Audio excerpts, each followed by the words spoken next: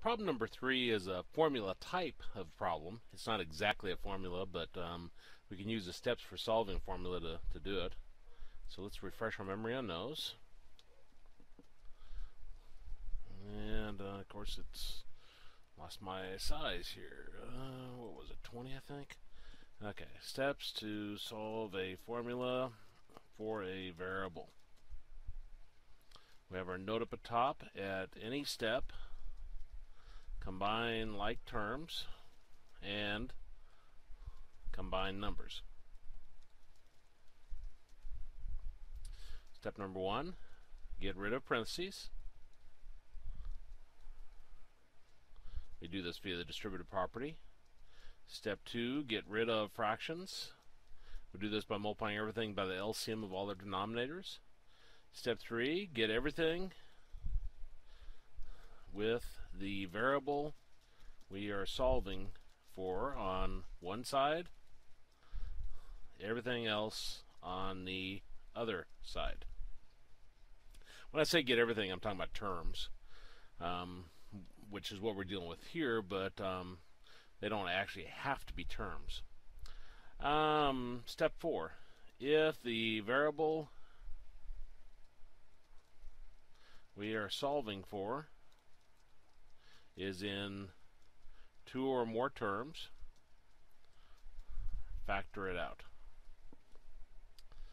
And step 5, divide both sides by what is in front of / back of the variable we are solving for. So we're going to go through these 5 steps in solving this problem. And so let me get my, there we go. And give him a pen to work, maybe.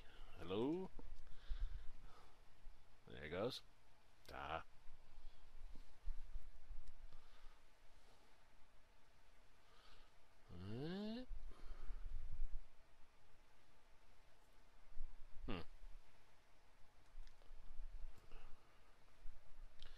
Okay.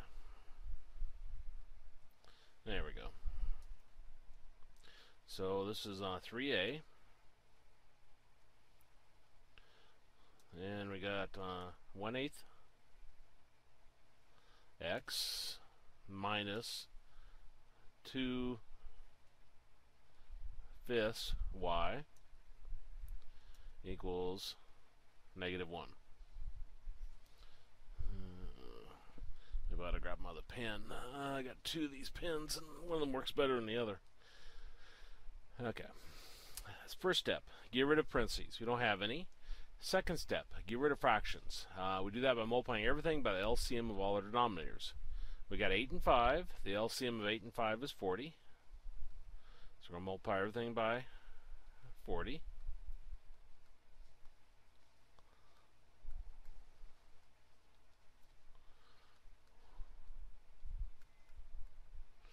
And I think the other pen was actually a little bit better. Let me switch back to it. 8 and 40 are both divisible by 8. 8 divided by 8 is 1. 4 divided by 8 is 5. 5 and 40 both divisible by 5. 5 divided by 5 is 1. 40 divided by 5 is 8. If you end up with 1s as your denominators, that means you picked the right LCM, or at least a common multiple. 5 times 1 gives us 5x. Minus 8 times 2 is 16y, and 40 times -1 is -40. Third step, get everything with the variable you're solving for on one side, everything else on the other side. I'm solving for y, so I'm going to take this -16y and move it to the right side, and I'll take this -40 and move it to the left side. Now remember, when you take anything across the equals, the sign changes. So the -40 becomes a +40. The -16y becomes a +16y. Our fourth step says that the variable you're solving for is in 2 or more terms. Factor it out. Terms are separated by pluses and minuses, so this is just in one term. And our last step is divide everything by the number in front of the y, which is 16. Technically, it's everything after 2, but there's only 16 before it. So we'll divide this by 16. Pen actually works better if I go slow, but I like to write fast. And then I'll divide that by 16.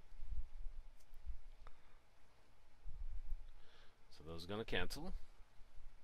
So we got 5/16 x plus, and 40 and 16 both divisible by 8. So that gives me 5 halves. And that's our answer. Let's look at our next problem. 3b, 5x minus 7y equals -2. First step, get rid of parentheses. Don't have any. Second step, get rid of fractions. Don't have any. Third step, get everything with the variable we're solving for on one side, everything else on the other side. I'm solving for y.